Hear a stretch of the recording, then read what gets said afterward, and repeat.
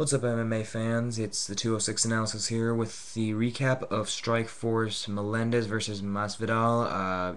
This is a recap of the main card, not the prelims. So I'll start with the first fight of the night, which was KJ Noons versus Billy Evangelista. I can never get that guy's name right, but whatever. With the fight, I predicted that Noons was going to take the fight via decision, and I was correct. And I knew that fuck. Evan Glazed was whatever. I'll just say that guy. All right. Well, that guy. I knew that he would be able to take the barrage of punches, but when I saw it from the first round of the fight, I was really surprised to see that Nunes was straying away from the one thing that he was needing to use to win the fight, which was boxing, which was range.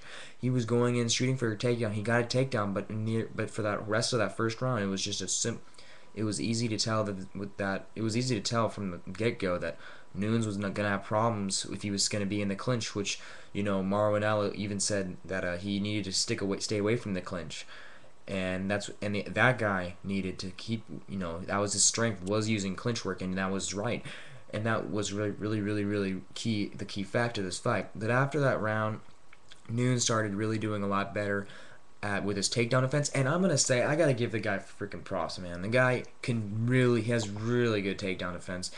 Seeing a guy's leg go almost 180 degrees in the air and not go down, that's very impressive. I have not seen BJ Penn ever do that. Okay, that's pretty admirable. I'll say that. So now, for the whole fight, it was really just mainly boxing, which none of them were really hurt. And they all started really to start. They did start to gas down, both of them, and they were really throwing sloppy punches, and they were all of them were connecting, but it didn't look like none of them were gonna go down. So it was really at the end, it was really easy.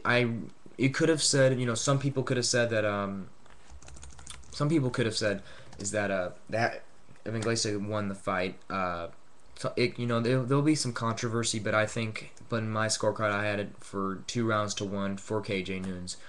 So there's that fight. Let's go to the second fight.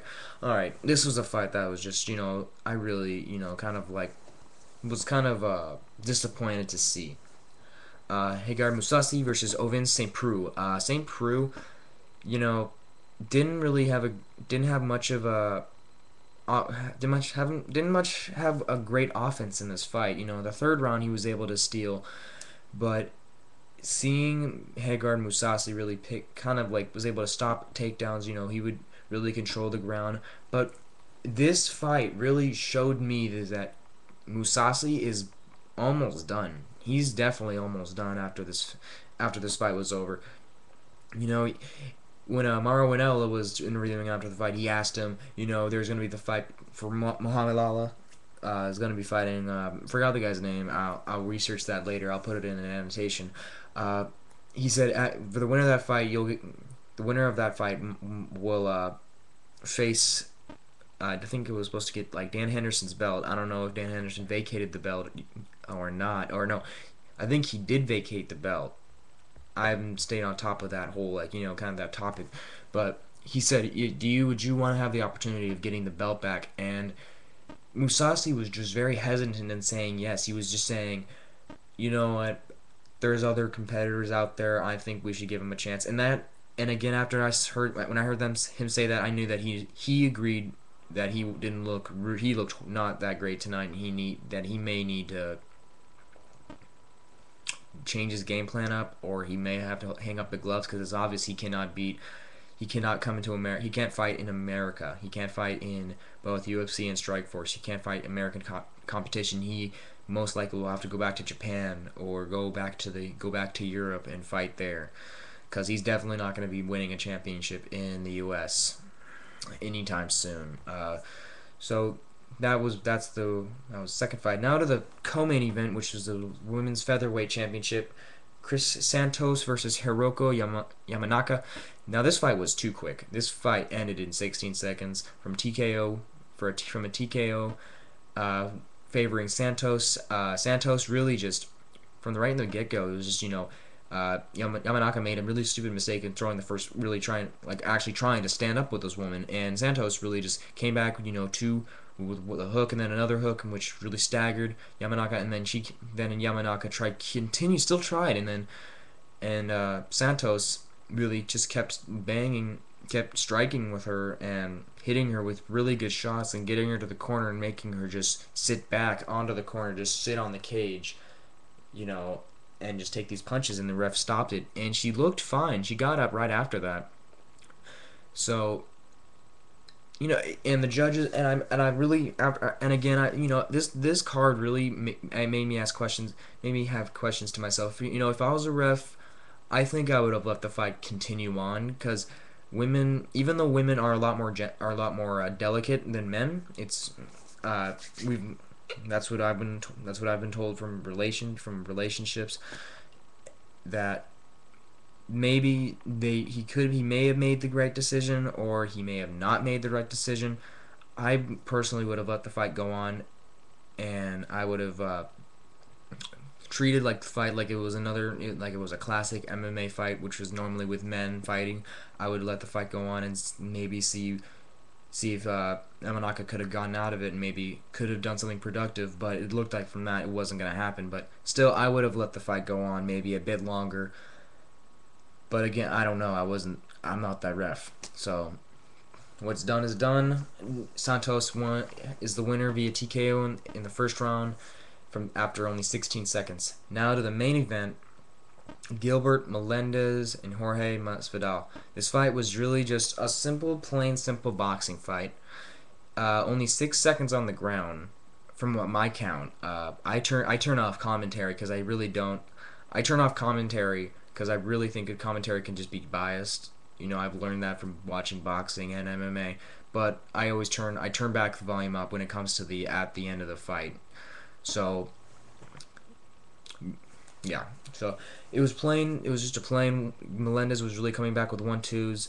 He won all 5 rounds. Masvidal did a, Masvidal was really he was really showboating in the first few minutes of the first round, and then he stopped showboating and started fighting, but still didn't really help him and didn't really help his case, and he really just got outboxed by Melendez for 5 rounds straight with those 1-2s, which those are.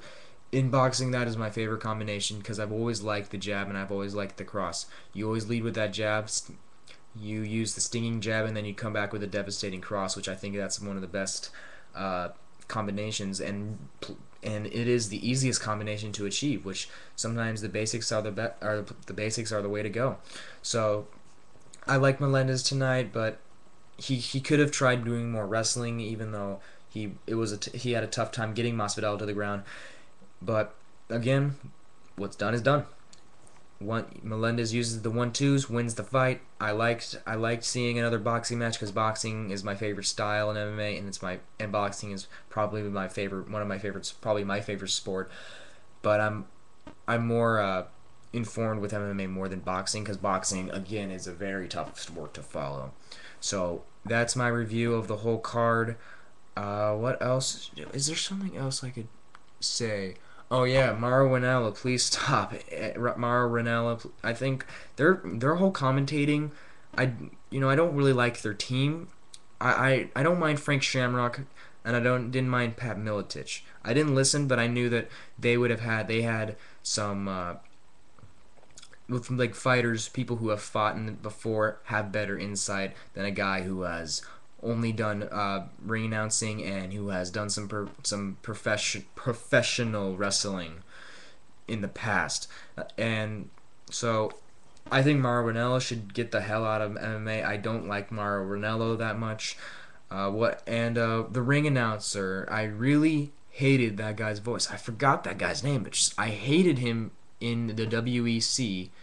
And I hated him even more now. It's just the nose, like he's like, this is 5 rounds in the lightweight division. Like that really just I was just sitting there in my chair, just like jittering, like saying like, shut the fuck up, shut the fuck up, shut the fuck up, shut the fuck up, because like his voice just really got to me. So that's all I gotta say. I like the card. I think it was a good card, but It was a good card. Not many of the fights. 3 out of the 4 fights went to the decision. Not the best way to end a Strikeforce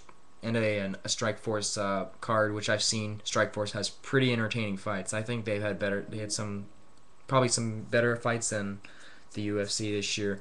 So that's my review. I'll see you guys later. Follow me on Twitter in the description below. Check out my boy 916 Chris's channel in the description below, and check out MMA Socialist for the fans by fans MMA site only made by fans, and it'll always be regulated by fans. All right, peace out.